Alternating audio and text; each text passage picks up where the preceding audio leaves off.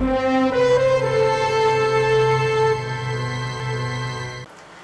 ગુજરાતમાં ધોરણ 10 તથા 12ના પેપર ચકાસણીનું કાર્ય શરૂ કરવામાં આવ્યું છે। આ કાર્યમાં 50,000થી વધુ શિક્ષકો જોડાયા છે, જેથી સરકારની ગાઈડલાઈનનો આમાં અમલ થતો જણાતો નથી અને સરકાર દ્વારા માસ્ક તથા સેનિટાઈઝર જેવી કોઈ સુવિધાઓ અપાઈ નથી। માટે કોંગ્રેસ સભ્ય મનહર પટેલ દ્વારા આ કાર્યની તારીખ લંબાવવામાં આવે તેવી રજૂઆત કરાઈ। ગુજરાતની અંદર ધોરણ 10 અને 12ની પરીક્ષાના પેપરો તપાસવાનું કામ આજથી શરૂ કરવામાં આવ્યું। આ કામમાં લગભગ 50,000 શિક્ષકો જોડાશે, પેપર તપાસશે અને એક કેન્દ્ર ઉપર 200 શિક્ષકો પેપર તપાસવાનું કામ કરશે।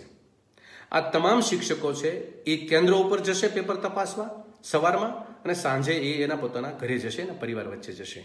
આપ સૌ જાણો છો કે આ પરિસ્થિતિની અંદર પરિણામ શું આવી શકે। આ વર્તમાન પરિસ્થિતિ લોકડાઉન કન્ડિશન, 144ની કલમ અને ડિસ્ટન્સિંગનો નિયમ આમાં ક્યાંય સચવાતો નથી।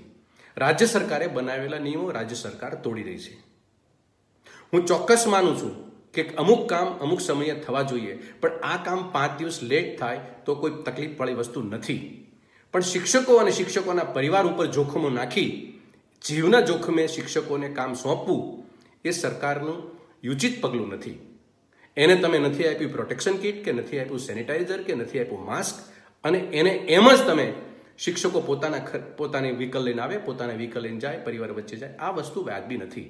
શિક્ષકો સાથે આ અમાનુષી ભર્યો વર્તન રાજ્ય સરકારે ના કરવું જોઈએ। શિક્ષકો તમારા કહેવાથી તીડ ઉડાડવા પણ જાય છે, શિક્ષકો તમારા કહેવાથી નાના મોટા તમામ કામો રાજ્ય સરકારના કરે છે, ત્યારે આ પગલું મારી દ્રષ્ટિએ ઉચિત નથી। આના માટે મેં ગઈકાલે પણ રાજ્ય સરકારને એક પત્ર લખ્યો હતો, મુખ્યમંત્રીશ્રીને પત્ર લખ્યો હતો।